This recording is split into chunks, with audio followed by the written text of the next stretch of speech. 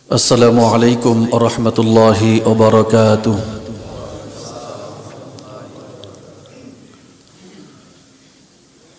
আলহামদুলিল্লাহি নাহমাদুহু ওয়া নাস্তাঈনুহু ওয়া নাস্তাগফিরুহু ওয়া নাউযু বিল্লাহি মিন শুরুরি আনফুসিনা ওয়া মিন সাইয়্যাতি আ'মালিনা।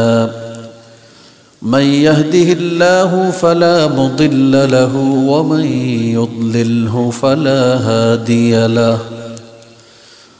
ونشهد أن لا إله إلا الله وحده لا شريك له ونشهد أن سيدنا وحبيبنا ومولانا محمدا عبده ورسوله أرسله بالحق بشيرا ونذيرا وداعيا إلى الله بإذنه وسراجا منيرا.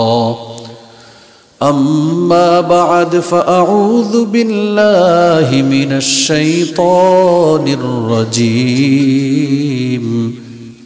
بسم الله الرحمن الرحيم.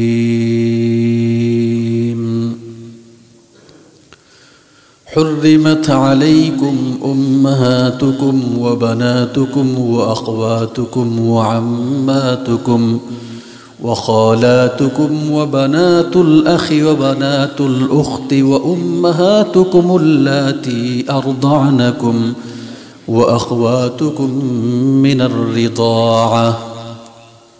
وقال النبي صلى الله عليه وسلم يحرم من الرضاع ما يحرم من النسب أو كما قال النبي صلى الله عليه وسلم.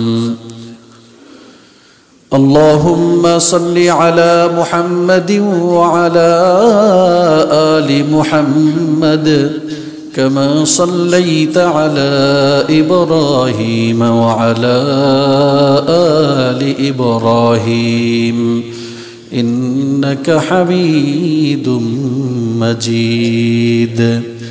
اللهم بارك على محمد وعلى آل محمد كما باركت على إبراهيم وعلى آل إبراهيم إنك حميد مجيد.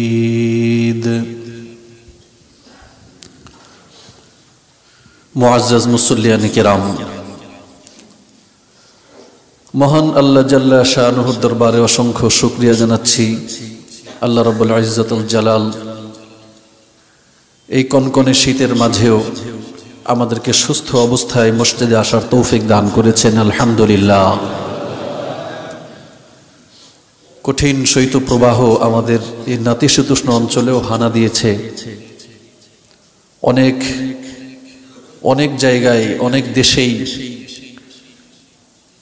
এরকম আমাদের তাপমাত্রা মাইনাস চলছে, বিভিন্ন জায়গায় বরফ পড়ছে। তো আমাদের দেশেও প্রত্যন্ত অঞ্চলগুলিতে কঠিন শীতের আক্রমণে মানুষ কষ্টের মধ্যে আছে। এই অবস্থায় সারা দেশের সকল মানুষের জন্য আমরা দোয়া করি, আল্লাহ যেন তাদেরকে হেফাজত করেন এবং এই শৈত্যপ্রবাহ দ্রুত আল্লাহ বিদায় করে দেন। আল্লাহ রাব্বুল আলামিন আমাদেরকেও বিপন্ন মানুষ যারা আছে, সুবিধা বঞ্চিত মানুষ যারা আছে, পথ শিশু এবং বিভিন্ন জায়গায় যে নারীরা আছে, তাদের জন্য গরম কাপড়ের ব্যবস্থা করা, তাদের পাশে দাঁড়ানোর মতো সুযোগ যেন আল্লাহ রাব্বুল আলামিন আমাদেরকে দান করেন। যাদের সামর্থ্য আছে তাদেরও এটাও একটু মৌসুম, আল্লাহ রাব্বুল আলামিনের বান্দাদেরকে উপকার পৌঁছে তাদের প্রতি ইহসান করে যেন মাওলায়ে কারীমের সেই অনুকম্পা হাসিল করা যায়, তার দয়া হাসিল করা যায়, গুনাহ মাফের উসিলা করা যায়, আখিরাতে নাজাতের একটা উসিলা করা যায়। এটাও একটা মৌসুম।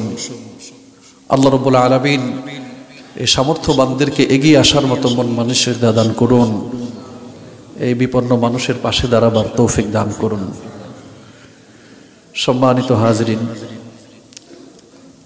বর্তমান একটি বিষয় খুব আলোচিত হচ্ছে চারপাশে, যেটা আমাদের ঢাকার মাতোয়াইলের একটি হাসপাতালে মিশনারিদের সহযোগিতায় একটি কার্যক্রম শুরু করেছে। সেটার নাম হলো human milk bank. Human milk bank সম্পর্কে আরো বহু আগে থেকেই আন্তর্জাতিক অঙ্গনে যে সমস্ত ফিকহি কনফারেন্স হয়েছে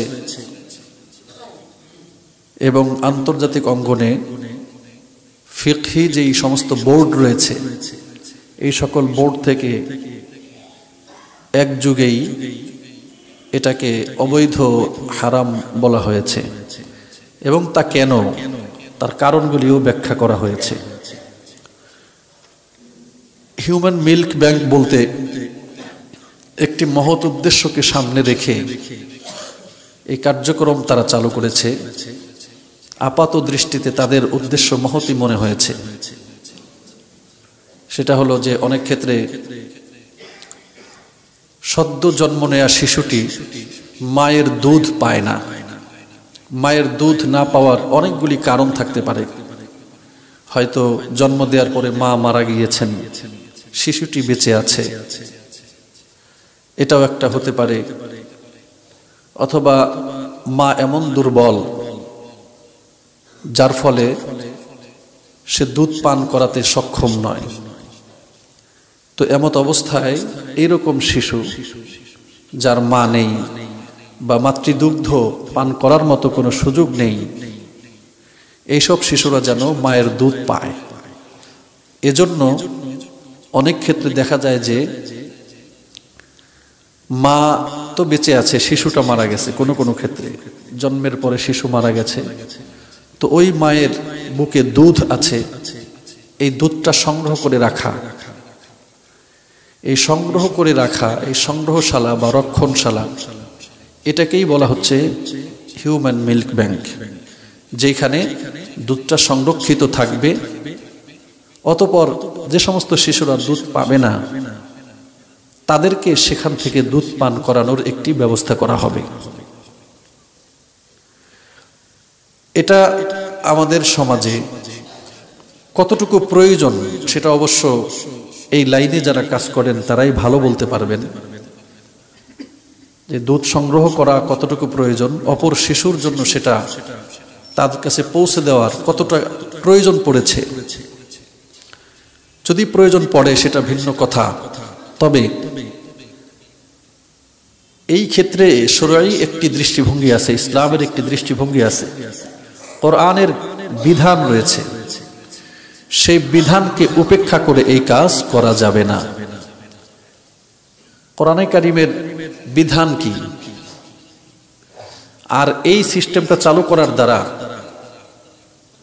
যদি ওই কোরআনের বিধানটা লঙ্ঘিত হয় তাহলে সমাজের কেমন প্রভাব পড়বে, সমস্যাটা কোথায় গিয়ে দাঁড়াবে, এই বিষয়টা অবশ্যই মাথায় রাখতে হবে।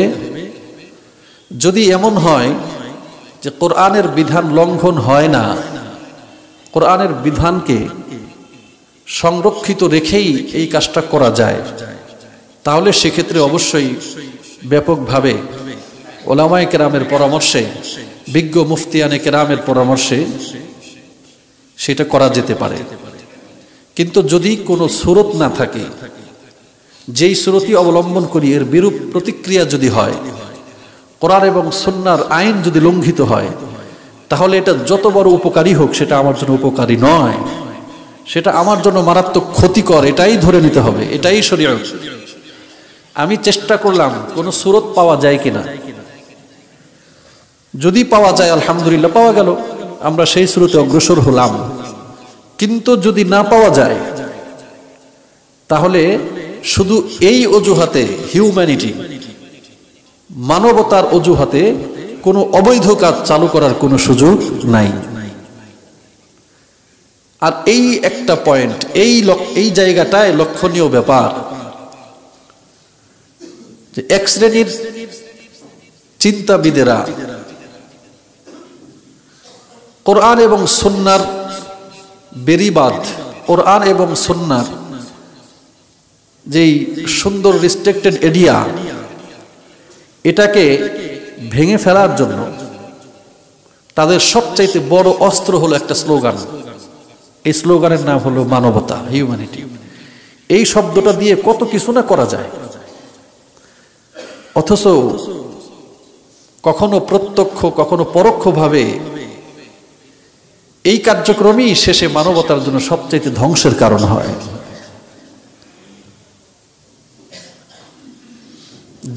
জেনা ব্যভিচারের পক্ষে যদি আইন করা হয়,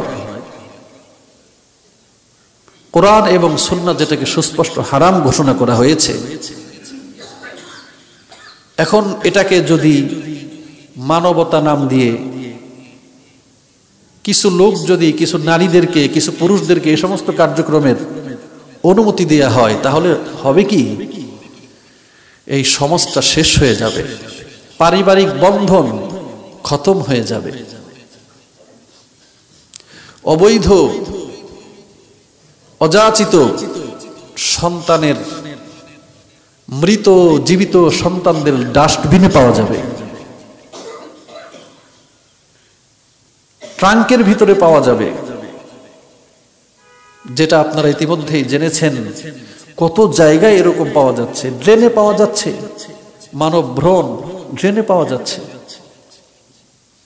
বিশ্ববিদ্যালয়ের হলে ট্রাঙ্কের মধ্যে পাওয়া যাচ্ছে।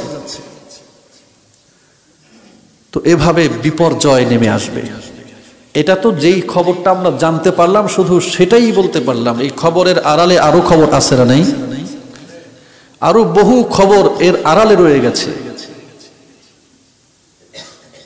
হাসপাতালগুলোতে এরকম বহু রেকর্ড রয়েছে, গর্ভপাত ঘটানোর রেকর্ড বহু রয়েছে। সেই খাতা দেখলে, সেই রেকর্ড দেখলে আপনি আর আমি হতাশ না হয়ে পারবো না। প্রতিদিন এরকম ঘটনা ঘটছে, কোন প্রায় হাসপাতালেই অ্যাবর্শনের ঘটনা ঘটছে। কেন ঘটছে? তারা এটা কেন করছে? যে তারা তো বিবাহিত না। এই অবস্থায় তারা সন্তান জন্ম দিতে পারছে না, তাই এই সন্তানটাকে নষ্ট করা ছাড়া কোনো উপায় নাই। তাহলে এত মানবতার ভেতর দিয়ে একটা শিশুকে দুনিয়া থেকে এভাবে শেষ করে দেওয়া, তাকে পৃথিবীতে আসতে প্রতিবন্ধকতা সৃষ্টি করা, এভাবে নষ্ট করে ফেলা, কোন ধরনের মানবতার কাজ হচ্ছে? এই সার্বিক বিষয়টা সামনে রেখে আমরা জানতে চেষ্টা করব যে কোরআন এবং সুন্নাহ এই বিষয়গুলিতে কিভাবে দেখা হয়েছে এবং এটা কোথায় গিয়ে কোরআন এবং সুন্নাহর সাথে সাংঘর্ষিক অবস্থায় চলে যায়। কোরআনে কারিমে একটি সম্পর্ক স্থাপন করে দিয়েছে, যদি কোনো শিশু 2 বা 2.5 বছরের বয়সের মধ্যে, 2 বা 2.5 বছর বয়স সীমার মধ্যে যদি কোনো শিশু মায়ের দুধ পান করে, কোনো মায়ের দুধ পান করে, তাহলে এই দুধ পান করার দ্বারাই ওই দুধ পানকারিনী মা, যিনি পান করালেন আর কি, ওই মা এই শিশুটারও মা হিসেবে সাব্যস্ত হয়ে যায়। দুধ মা বলে একে। হুরমতের দাই, দুধ সম্পর্কে আত্মীয় বলা হয়। এই ক্ষেত্রে একটা মূলনীতি হলো কুল্লু সিবিয়াইন ইজতামা আলা সাদয়ি ইমরাতিন ওয়াহিদা। প্রত্যেক 2 শিশু একই মায়ের বুকের দুধ পান করেছে, তাহলে তাদের সম্পর্কটা একই মায়ের গর্ভে জন্মে নেওয়ার মতোই হয়ে যায়। একই মায়ের বুকের দুধ পান করেছে দুইটা শিশু, এই দুইটা শিশু একই মায়ের গর্ভে জন্মগ্রহণ করার মতোই হয়ে যায়। ফলে লাম ইয়াজুজ লি আহাদিহিমা আন ইয়াতাজাওয়াজা বিল উখরা, এই দুইটা শিশুর একটা যদি পুরুষ হয় আর একটা যদি মহিলা হয়, তাহলে এরা ভাই বোন হয়ে যাবে। আজীবন তাদের সাথে বৈবাহিক সম্পর্ক নিষিদ্ধ, যেভাবে আপন ভাই বোনের সাথে বিবাহ নিষিদ্ধ। তাহলে এখন এই একই মায়ের শিশু যদি হয়ে যায়, একই মায়ের গর্ভের সন্তান যদি হয়ে যায়, তাহলে এই মায়ের গর্ভে আরো যারা আছে তারাও একই সম্পর্কে সম্পর্কিত হয়ে যাবে। আমরা এই উসুলটা মনে রাখবো সব সময়। একই মায়ের দুধ পান করা মানেই হলো একই মায়ের গর্ভে জন্মগ্রহণ করা। তো একই মায়ের গর্ভে জন্মগ্রহণ করলে যেই সম্পর্ক স্থাপিত হয়ে যায়, একই মায়ের দুধ পান করার দ্বারা একই সম্পর্ক স্থাপিত হয়ে যায়। এটা শরীয়ত। শুধু তাই কি, আমাদের প্রিয় নবী মুহাম্মদুর রাসূলুল্লাহ সাল্লাল্লাহু আলাইহি ওয়াসাল্লাম জন্মের পর দীর্ঘ সময়, অর্থাৎ দুধ পান করার যে সময়সীমা রয়েছে, এই সময়সীমায় হযরতে হালিমাতুস সাদিয়া রাদিয়াল্লাহু তাআলা আনহার দুধ পান করেই বড় হয়েছেন। সুবহানাল্লাহ। এজন্য হালিমাতুস সাদিয়া রাদিয়াল্লাহু তাআলা আনহা আমাদের মাথার মুকুট হয়ে আছেন। তিনি আমাদের রাসূলের মা। আর এই হালিমাতুস সাদিয়াকে সেই মাতৃত্বের সম্মান দিতে রাসূলুল্লাহ সাল্লাল্লাহু আলাইহি ওয়াসাল্লাম সামান্যতম কার্পণ্য বোধ করেন নাই। তার আপন মাকে তিনি যেভাবে সম্মান দিতেন, যদি বাঁচা থাকতেন তিনি, ঠিক ওই রকম সম্মান তিনি তার দুধ মাকে দিয়েছেন। রাসূলুল্লাহ সাল্লাল্লাহু আলাইহি ওয়াসাল্লামের মাথার কাপড়, চাদর, গায়ের চাদর, পৃথিবীতে এমন কোন ব্যক্তি আছে, এমন কোন নারী আছে, এমন কোন পুরুষ আছে, এমন কোন মর্যাদাশীল বাদশা আছে, নবীজি সাল্লাল্লাহু আলাইহি ওয়াসাল্লামের গায়ে ব্যবহৃত চাদরের উপরে বসতে পারে? আপনি পারবেন? আপনার পা সেখানে লাগাতে পারবেন আপনি? কেউ লাগাতে জীবদ্দশায় কেউ পারে নাই। বরং সেটা ছিল প্রত্যেক সাহাবীর মাথার মুকুট। শুধু চাদর কেন, চাদরের একটা সুতা পর্যন্ত সংরক্ষণের জন্য তারা মরিয়া ছিলেন, মাথায় করে রাখতেন। রসুলের গায়ের চাদর, এই রসুলের গায়ের চাদর রাসূলুল্লাহ সাল্লাল্লাহু আলাইহি ওয়াসাল্লাম নিজেই সসম্মানে বিছিয়ে দিয়েছিলেন তার দুধমা, বৃদ্ধা মা হালিমাতুস সাদিয়া রাদিয়াল্লাহু তাআলা আনহার জন্য। এই বিরল সম্মাননা পেয়েছেন হালিমাতুস সাদিয়া রাদিয়াল্লাহু তাআলা আনহা। কি কারণে? কারণ তার দুধ পান করেই রাসূলুল্লাহ সাল্লাল্লাহু আলাইহি ওয়াসাল্লাম বড় হয়েছিলেন, যার ফলে তিনি তার দুধ মা। কোরআনে কারিমে যাদের সাথে আজীবন বৈবাহিক সম্পর্ক নিষিদ্ধ ঘোষণা করা হয়েছে, তার একটি তালিকা রয়েছে সূরা নিসার 23 নম্বর আয়াতে।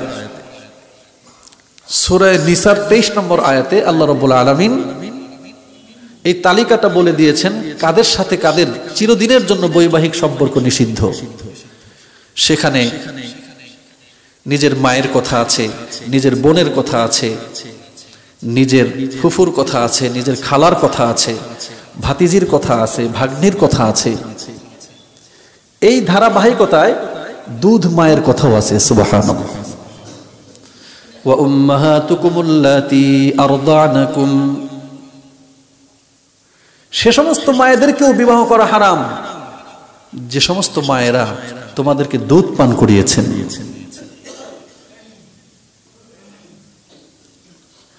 এরকম সে সমস্ত বোনেরাও তোমাদের জন্য হারাম, বিবাহ সম্পর্ক, বৈবাহিক সম্পর্ক করা হারাম যে সমস্ত বোনেরা তোমার মায়ের দুধ পান করেছেন, অর্থাৎ তোমাদের সাথে দুধের সম্পর্কের আত্মীয় হয়ে গেছে। ওয়া আখওয়াতুকুমুর রিদাআহ, দুধ সম্পর্কিত বোন, তাদের সাথে বৈবাহিক সম্পর্ক স্থাপন করা আপন ভাই বোনের সাথে বৈবাহিক সম্পর্ক স্থাপন করার মতোই। বুখারী শরীফের বর্ণনায় নবীজি সাল্লাল্লাহু আলাইহি ওয়াসাল্লাম বলেছেন, ইয়াহরুমু মিনার রাদাই মা ইয়াহরুমু মিনান নাসাব, জন্মের মাধ্যমে যেটা নিষিদ্ধ হয়, হারাম হয়, সেটা দুধের মাধ্যমেও হারাম হয়ে যাবে।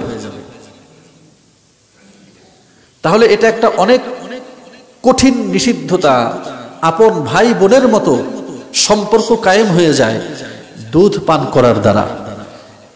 আর সেটা হলো শিশুর 2 বছর বয়সের মধ্যে যদি দুধ পান করে। কোরআনে কারিমে সূরা বাকারার 133 নম্বর আয়াতে আল্লাহ রাব্বুল আলামিন এই দুধ পান করার সময়সীমাও বর্ণনা করে দিয়েছেন। ওয়াল ওয়ালিদাতু ইরদি'না আওলাদাহুন্না হাওলাইনি কামিলাইনি লিমান আরাদা আন ইউতিম্মার রাদাআহ।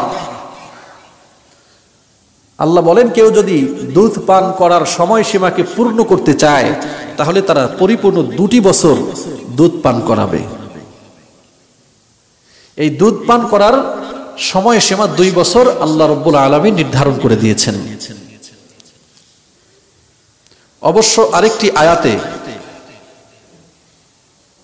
গর্ভকালীন সময় এবং দুধ পান করার সময় একসাথে মিলিয়ে 30 মাসের কথা বলা হয়েছে, 2.5 বছর। সেই মর্মে কোন কোন ফকিহ সর্বোচ্চ সময় 2.5 বছর নির্ধারণ করেছেন। অর্থাৎ দুধ পান করানোর সর্বোচ্চ সময় 2.5 বছর। যদিও এটা মুফতাবিহি কওল না, তারপরেও হুরমতে রেজা, দুধ সম্পর্কীয় নিষিদ্ধতা আসার ক্ষেত্রে সর্বোচ্চ সীমায় 2.5 বছর। এর মধ্যে যদি কেউ দুধ পান করে তাহলে সে দুধের সম্পর্কের আত্মীয় হয়ে যাবে। তাদের সাথে বৈবাহিক সম্পর্ক স্থাপন করা সম্পূর্ণভাবে নিষিদ্ধ হয়ে যাবে, তারা ভাই বোনের মতো হয়ে যাবে। এখন এই সিস্টেমটা, মানে কোরআনে কারিমের এই আইন, এই বিধানকে সামনে যদি আমরা রাখি, এরপরে যদি আমরা দুধ সংগ্রহে নামি, এবার মিল্ক ব্যাংক আমরা স্থাপন করতে থাকি, এখন কার দুধ কাকে পান করানো হচ্ছে এই বিষয়টার একটা ব্যাখ্যা কর্তৃপক্ষ দিয়েছেন যে আমরা রেকর্ড রাখছি। রেকর্ডটা কে রাখবে, কোথায় রাখবে? সম্পর্ক স্থাপন হওয়ার ক্ষেত্রে, সমাজে সম্পর্ক স্থাপন হওয়ার ক্ষেত্রে এই রেকর্ডটা কি কখনো কোনো প্রভাব ফেলতে পারবে? রেকর্ডের জায়গায় রেকর্ড থেকে যাবে। কর্তৃপক্ষ হয়তো হাসপাতালে একটা তালিকা রেখে দিবে, ওটা ওখানেই থেকে যাবে, কেউ কোনোদিন খুঁজো নিতে যাবে না। অথচ এইভাবে যখন কোনো শিশু, এখন না হয় ছোট্ট করে শুরু হলো, কিন্তু এক সময় এটা যদি অনেক বড় হয়, প্রত্যেকটা পয়েন্টে পয়েন্টে, প্রত্যেকটা হাসপাতালে যদি এই ব্যাংক স্থাপিত হয়, তাহলে দেখা যাবে যে প্রত্যেক এরিয়ায় এরকম কম বেশি অন্যের দুধ পান করা শিশু বড় হয়ে সে যুবক হয়েছে, আবার আরেকটি সন্তান ওই মিল্ক ব্যাংক থেকে দুধ পান করে কন্যা সন্তান, সেও বড় হয়েছে। তো এটার সমূহ সম্ভাবনা রয়েছে যে একই মায়ের দুধ তারা পান করেছে। কিন্তু সমাজে যখন বৈবাহিক সম্পর্কে স্থাপন করতে যাওয়া হয়েছে, সমাজে যেই জিনিসগুলি দেখা হয়, তার বংশ দেখেছে, অমুকের সন্তান, অমুক জায়গায় তার বাড়ি, শিক্ষাগত যোগ্যতা এই, তার বায়োডাটা নিয়েছে। সেই বায়োডাটার মধ্যে কি আদৌ থাকবে যে আমি যখন ছোট ছিলাম তখন অমুক মায়ের দুধ পান করেছি? এইটা থাকাটাকে আরো আয়েব মনে করা হবে, দূষণীয় মনে করা হবে। তো এটা যখন থাকবে না, তখন তো আর বৈবাহিক সম্পর্ক বাবা মা আত্মীয় স্বজন তাদের সাথে বিবাহ দিতে তো আর কোনো ধরনের বাধা অনুভব করবে না। বিবাহ তো হয়ে গেল, কিন্তু যদি তারা ভাই বোনের সম্পর্ক হয়ে থাকে, দুধ ভাই বোন যদি হয়ে থাকে, তাহলে অবস্থা কি হবে?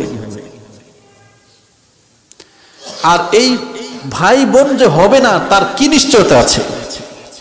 তারা যে একই মায়ের দুধ পান করেনি, এই নিশ্চয়তাটাই ভেঙে দেওয়া হবে। একটা সম্ভাবনা তৈরি হবে যে স্বামী স্ত্রী একই মায়ের দুধ পান করেছে। এটা গেল একটা সমস্যা। তাদের সম্পর্কে, তাদের বৈবাহিক সম্পর্ক হয়ই নাই, ভাই বোনের সাথে বিয়ে দেয়া হলেও বিয়ে হবে না, বিয়ে অস্তিত্বেই আসবে না।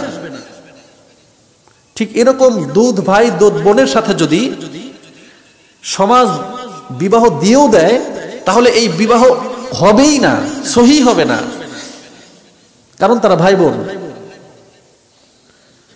তো এখন তাদের সম্পর্ক তো স্থাপিত হলো, স্বামী স্ত্রী তারা হয়ে গেল। তারপরে যখন তারা জীবন যাপন করতে থাকলো, তাদের গর্ভে সন্তান আসলো, তাদের সংসার হলো, এটা কি হলো? এটা সামাজিক বিপর্যয় সৃষ্টি করবে, পারিবারিক বন্ধন নষ্ট করে ফেলবে। শুধু তাই না, এমনও হতে পারে স্বামী স্ত্রী পরস্পর 10 বছর ঘর সংসার করেছে, সন্তান সন্ততি জন্ম লাভ করেছে, 2 জন 4 জন। এরপরে কোনো না কোনো ভাবে তারা জানতে পেরেছে তারা একই মায়ের দুধ পান করেছে। এখন তাদের অবস্থা কি পর্যায়ে দাঁড়াবে? এরা তো ভাই বোন, তারা তো সাথে সাথে বিচ্ছিন্ন হয়ে গেল, কিন্তু তাদের গর্ভের সন্তানদের অবস্থাটা কোন পর্যায়ে দাঁড়াবে? সমাজে তাদের পরিচয়টা কি হবে? এই যে কতগুলি প্রবলেম, আমাদের এটা ভালো করে মনে রাখতে হবে। ইসলামে পারিবারিক সৌন্দর্য, এটা কিন্তু অনেকের হিংসার কারণ হয়েছে, যেটা পাশ্চাত্য সমাজ পারে নাই। ইউরোপিয়ান সমাজ ব্যবস্থা এতটা সৌন্দর্যে উঠতে পারে নাই। ধর্মীয় সম্পর্কের বাইরের পারিবারিক এই সৌন্দর্য তারা স্থাপন করতে পারে নাই, তাদের আইন দিয়ে তারা পারে নাই। কিন্তু ইসলাম এটি পুড়িয়ে দেখিয়েছে যে ইসলামিক পারিবারিক বন্ধন পারিবারিক বন্ধনটা কতটা সুন্দর। ইসলামের পরিবারের বন্ধনের মধ্যে পিতা পুত্র, মা পুত্র, এদের সম্পর্ক আছে না নাই? কি পরিমাণ সম্পর্ক! বাবা মার হক কি, সন্তানের হক কি, এগুলো স্পষ্ট করে দিয়েছে। সামনে আলোচনা করব পিতামাতাকে কি পরিমাণ সম্মান ইজ্জত সন্তান করবে। পারিবারিক বন্ধন, এই বন্ধন অনেক সময় আমাদের না জানার কারণে, আমাদের জেহালতের কারণে, বা কোরআন এবং সুন্নাহর দৃষ্টিভঙ্গি না জানার কারণে আমাদের এই বন্ধনগুলি অনেক সময় ক্ষতিগ্রস্ত হয়। ওই জায়গায় পানি না ঢেলে আমরা কি করছি? আমাদের এই মুসলিম সমাজ ব্যবস্থায় বৃদ্ধ মাটাকে, বৃদ্ধ পিতাকে বৃদ্ধাশ্রমে পাঠিয়ে দেওয়ার জন্য বৃদ্ধাশ্রম খুলে বসছি। কেন? এটা তো ওই সমাজের ব্যবস্থা যেই সমাজের লোকগুলি পিতামাতার মর্যাদা সম্পর্কে জানে না। তারা দেখেছে এই পিতামাতা আমার জীবনের বোঝা, তাই কিছু টাকা দিয়ে দিব, পিতামাতা বৃদ্ধাশ্রমে তারা থাকবে, ওখানেই তারা মারা যাবে, এরপরে ঘটা করে আমরা দাফন করে দিয়ে আসবো। জানে না একজন বৃদ্ধ তার ওই সময়ে সবচাইতে কাছে কাকে চায়, সবচাইতে বেশি কাকে ভাবে। তার স্বপ্নগুলি এভাবে চুরমার করে দেওয়ার সেই সমাজ ব্যবস্থার সেই বৃদ্ধাশ্রম আমাদের সমাজে অ্যাপ্লাই করা হচ্ছে, মানবতার নাম দিয়েই করা হচ্ছে। অথচ যেই প্রজেক্ট এখানে স্থাপন করা হচ্ছে তার কিছু ভালো দিক নাই তা বলবো না, কিন্তু যেই ছেলেটা তার বাবা মাকে অবহেলা করছে, সেই ছেলেটার পিছনে কি কোনো মেহনত করা হয়েছে? তাকে কি বোঝানো হয়েছে যে তোমার বাবা মা তোমার কত সম্মানের, কতটা বরকতের? ঠিক আছে তুমি তার খরচ বহন করতে পারছো না, এই নাও আমি তোমাকে খরচ দিলাম, তুমি নিজ হাতে তোমার বাবা মার জন্য খরচ করো। এই প্রজেক্টটা বাবা মা সন্তানদের চিকিৎসার জন্য করা দরকার, সন্তানদের মানবিক চিকিৎসার জন্য করা দরকার। সেখানে টাকা পয়সা ব্যয় করে তার সম্পর্কটা স্থাপন করে দাও। এই বাবা মা খাক আর না খাক, এই সন্তানদের সাথে একই সাথে এবং মৃত্যুকালীন সময়ে সন্তানদের পাশে রেখে মৃত্যুবরণ করা তার চিরদিনের স্বপ্ন বাস্তবায়ন হবে। বৃদ্ধাশ্রমে অনেক সুখ শান্তিতে মরার চাইতে তার ওই কুঁড়ে ঘরে মরাটা অনেক শান্তির মরা হবে। সেই জায়গাটায় পানি না ঢেলে আমরা বৃদ্ধাশ্রম বানিয়ে দিয়েছি। এবং এরকম একটি ধারণা হচ্ছে 12 বছর ইউরোপে থেকেছে, অনেক উচ্চ ডিগ্রি নিয়ে আসছে, আলহামদুলিল্লাহ ভালো, কিন্তু সেখানে দেখে এসেছে বাপ মা কোথায় থাকে, বৃদ্ধাশ্রমে থাকে। তো তিনি দেশে এসে এটাই তো চিন্তা ভাবনা করবেন, আমার বাপ মাকেও আমি বৃদ্ধাশ্রমে পাঠাই, সেখানে ভালো থাকতে পারবে, তার চিকিৎসা হবে, তার খাওয়া দাওয়া হবে, সে একটা রুটিন মেনটেন করে চলতে পারবে, সুন্দর জীবন ব্যবস্থা তার কাছে এটা মনে হবে। বাপ মাকে ঠেলে পাঠাবে বৃদ্ধাশ্রমে। সে এটা দেখতে দেখতে বড় হয়েছে, সেখানে শিখেছে, এটা তার কাছে এটা কোনো কঠিন বিষয় না। কিন্তু আপনি ভাবেন, আপনি একজন বাপ হিসেবে ভাবেন যে আপনার সন্তান যেদিন আপনাকে বাড়ি থেকে নিয়ে বৃদ্ধাশ্রমের দিকে রওনা হয়ে গেছে, আপনার স্বপ্নের বাড়ি, আপনি নিজ হাতে তাদেরকে এই বাড়িতে স্থাপন করেছেন, তাদেরকে প্রতিষ্ঠিত করেছেন, তাদের জন্য জীবনটাকে পানি করেছেন, জীবনের সকল মেহনত ব্যয় করেছেন এই সন্তানের পিছনে। আজ সেই সন্তান আপনাকে নিয়ে যাচ্ছে আপনার বাড়ি থেকে, কোথায় নিয়ে যাচ্ছে, বৃদ্ধাশ্রমে নিয়ে যাচ্ছে। আপনার কিছু বলার নাই, আপনি কিছু বলতে পারছেন না। আপনার হৃদয়ের সেই ঝড়, সেই তুলপাড় হওয়াটা এই সন্তান বোঝার ক্ষমতা নাই। কিন্তু ইসলাম দেখিয়েছে তোমার এই জায়গাটায় বুঝতে হবে। অবিল ওয়ালিদাইনি ইহসানা, সাবধান পিতামাতার সাথে সৎ আচরণ করতে হবে। শুধু তাই না, ইহসান ইনসাফের আচরণ না। ইনসাফের আচরণ তো আমার প্রতি সে আমাকে অনেক দয়া দেখিয়েছে, আমিও তাকে দয়া দেখাই, এটা হলো ইনসাফ। কিন্তু ইনসাফই শেষ না, আল্লাহ বলেছেন ইহসানের আচরণ করতে হবে। এই ইনসাফের উপরে যেটা, সেইটা করতে হবে মা বাবার বেলায়। আজ এই পারিবারিক বন্ধনে অনেকগুলি অশিক্ষার প্রভাব থাকার কারণে, ইসলাম শূন্যতা থাকার কারণে, যে মেয়েটা বউ হয়ে ঘরে আসলো, সে মেয়েটারও জানা নাই যে আমার স্বামীর আব্বা আম্মার কতটা দাম, সেও জানে না। সন্তানগুলি জন্ম হচ্ছে, দাদা নাতির প্রতি, মানে দাদার প্রতি কি ধরনের মনোবৃত্তি তার থাকবে, কতটুকু শ্রদ্ধাবোধ থাকবে, সেও শিক্ষা হচ্ছে না। অনেক মায়েরা দাদা থেকে সন্তানদেরকে আলাদা করছে। এ বুড়া মানুষ, তার কাছে যায় না, থেকে না তার কাছে। অথচ হাতের লাঠি হলো এই নাতিটা, এই বুড়া বয়সে তার রক্ত এর শরীরে প্রবাহমান। এই সম্পর্কগুলি হতে দেয় না। কেন হতে দেয় না? ইসলাম সম্পর্কে, দায়িত্ববোধ সম্পর্কে, আল্লাহর হুকুম সম্পর্কে আমাদের জানাশোনার কমতি থাকার কারণে। এই জায়গাটায় মেহনত করা দরকার। ঠিক এই রকম ভাবে আরেকটি চালু হচ্ছে এখন, হিউম্যান মিল্ক ব্যাংক।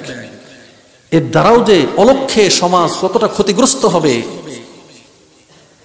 পারিবারিক বিপর্যয় আসবে, সামাজিক বিপর্যয় আসবে, জেনা ব্যভিচার অবৈধতার এক সয়লাভ হবে, এই আশঙ্কা সর্বোচ্চ পর্যায়ে রয়েছে। এজন্য এটা বন্ধ করা উচিত। এটার কোনো প্রয়োজন নাই।